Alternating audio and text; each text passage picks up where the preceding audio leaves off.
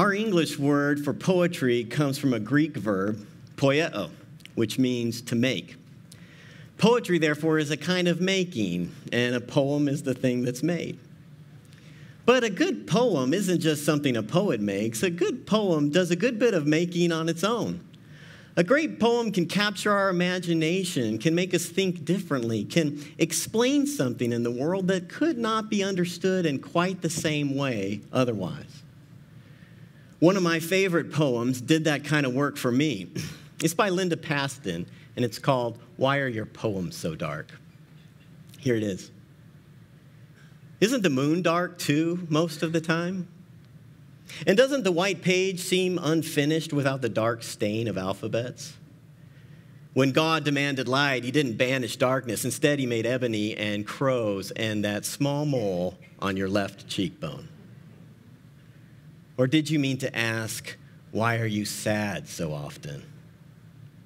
Ask the moon.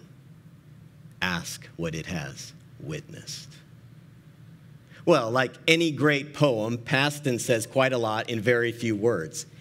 And it's said in a way that seems meaningful and applicable beyond just Paston herself. Speaking personally and as an Old Testament professor, Paston's poem has helped me understand and to explain the Old Testament.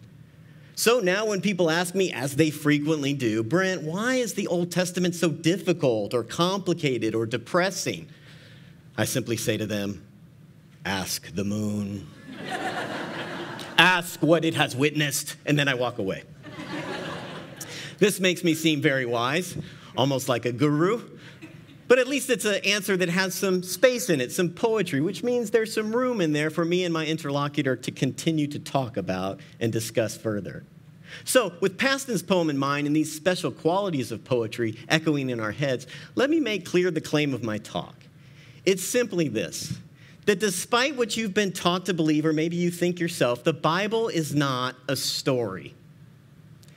Instead, the Bible is far more like a poem than it is a story, and therefore we think about Scripture better and live our lives with Scripture better when we think of the Bible as a poem, not as a story. Now, I know what some of you might be thinking right about now. It goes something like this. No way. The Bible is like totally a story. You're especially thinking that if you are originally, like me, from like Southern California. The Bible is like totally a story, you might be continuing in your head, because it like begins in like Genesis with like creation, and it ends in like Revelation with like new creation, and in between, there's like all this in-between stuff, like story stuff that moves the plot from like point A to point B or point Z, as the case may be. Now, I know that seems right, but it's just not right. And in fact, it's the in-between stuff that greatly complicates any understanding of the Bible understood as a story. I mean, first off, in-between stuff is a kind of vague category, right? I mean, we need greater clarity about what that stuff is. And when we get it, we see that a lot of that in-between stuff isn't story stuff at all. And its presence in between raises serious problems for any understanding of the Bible as a coherent, unfolding story. I mean, let's just begin with the Old Testament for a second. You could think of Genesis through the book of Numbers as telling a story from creation to the boundaries of Canaan land.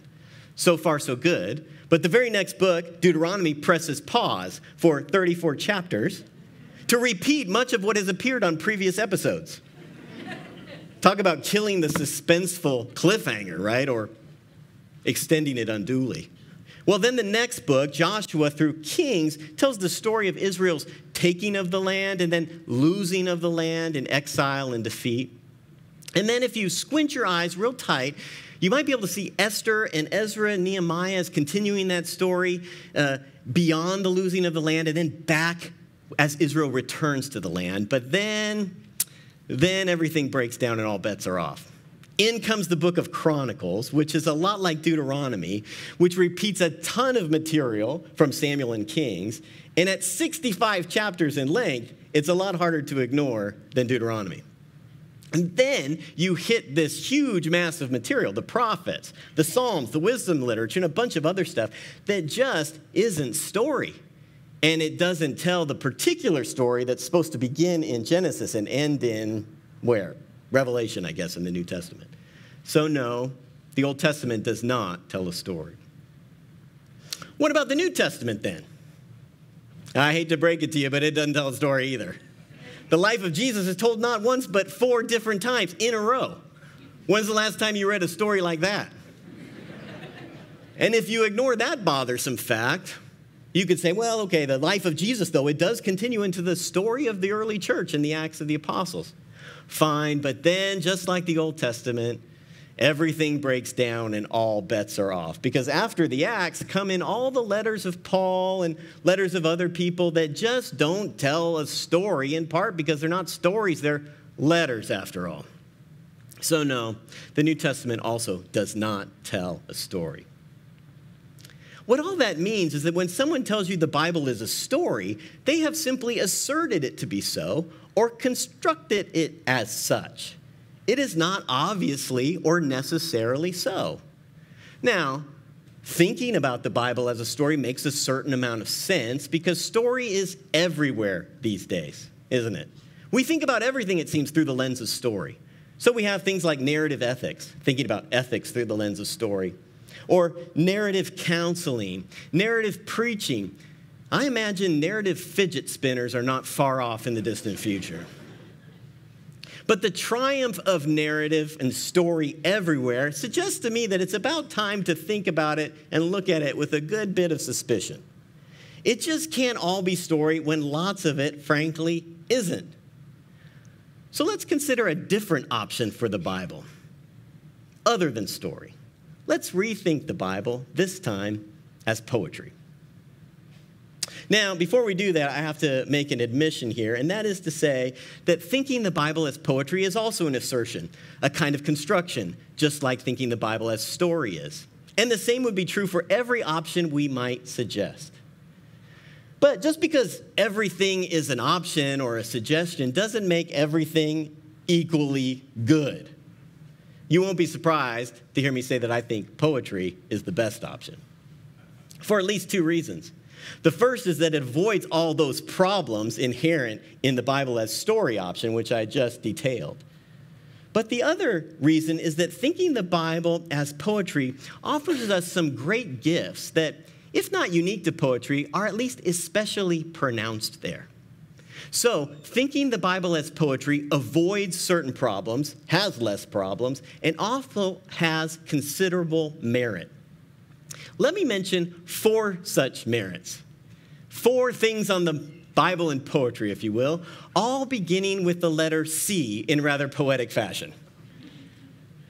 The first merit is candor. Candor about life, about all aspects of life that marks the greatest bits of poetry. The poet and theologian Christian Wyman has said that poetry reflects a certain density of lived experience suffered into form. Wow, not bad. Gwendolyn Brooks has boiled that down to 2 words, however. Poetry, she says, is life distilled. Either way, I think we could agree with Garrison Keillor when he says, good poems matter to us because they give us a truer account than we're used to getting. Honesty, density of lived experience, life distilled, those things help explain certain parts of the Bible quite well, I think. Things like the suffering of Job or the psalmist or Jesus, for that matter. But they also help us think about the Bible as a whole. Why does the Bible include so much about sin and suffering? And why does it have so many problems and issues recounted in there, including violence? Well, ask the moon, right? But also because that's what we expect of great poetry and what we expect of the Bible thought of as a great poem. The Bible as poetry is candid, and its most difficult parts are proof of what it, like the moon, has witnessed. Those difficult parts, therefore, are not just stories to read, let alone things to reenact, heaven forbid. Instead, those things are poetic testimonies brutal, raw, bruised, truthful testimonies. Candor is the first gift of poetry. The second gift, the second merit, concerns contradictions. These are not infrequently encountered in the Bible, and they've been causing people problems for quite literally millennia. They run the gamut from things like this. Did God create the world just by speaking it into existence, as Genesis 1 would have it? Or, per Proverbs 8, did God create the world with the help of wisdom, personified as a woman? What about this one? Do we have free will in the Bible, or is God behind the scenes masterminding everything? Or is Christian faith largely a matter of belief apart from works, as St. Paul would seem to suggest, or is faith without deeds dead, as James says, and so on and so forth? Contradictions like this are a major problem for story approaches to the Bible because they traffic so heavily in matters of coherence, if not, in fact, logical consistency. But contradictions just aren't a problem for poetry. W.H. Auden said memorably that poetry is the clear expression of mixed feelings. Or to quote Walt Whitman's famous Song of Myself, do I contradict myself? Very well, then, I contradict myself. I am large, I contain multitudes, including, evidently, a robust ego. Thinking the Bible as poetry means contradictions aren't something to be solved, an issue to be fixed, but part and parcel of the poetics. Because, to return to candor for a moment, life is like that sometimes. Maybe even a lot of times. Just ask Chipotle. Not long ago, their advertising campaign was Savor the Contradictions. World-class ingredients at an affordable price. Hours of preparation, instantaneous service. Gourmet food you eat with your hands. Yes, dear friends, savor the contradictions. Poetry helps us do that. The third merit I'm calling contemporaneity. By this, I mean that poetry has a way that it can be re-uttered, reused by others than just the poet who originally wrote the poem. Kind of like I applied Linda Paston's poem to the Old Testament. Poetic reutterability seems to be by design, and it's facilitated by certain aspects of poetic diction, especially the use of I language. When a poet writes I, and then a reader comes along and reads I, the reader has, as it were, become the poet, inhabited the poem, reread it, remade it, and made it contemporary, made it now. Stories work this way, too, to some degree. You can read a story, a novel, and sort of try out the characters, if you will. What would I have done if I was Frodo Baggins? Or Samwise Gamgee of the Shire. But that kind of example shows the problem with story identifications because few of us have feet as hairy as a hobbit. So story identifications embed a kind of difference or distance between the subject and the reader that poetry seeks to collapse. Reading and saying Frodo went to Mordor is a very different thing than saying, I am large, I contain multitudes, like Walt Whitman. Or I will sing to the Lord, for he has triumphed gloriously, like Exodus would have it. What poetry offers us then is an event, an experience.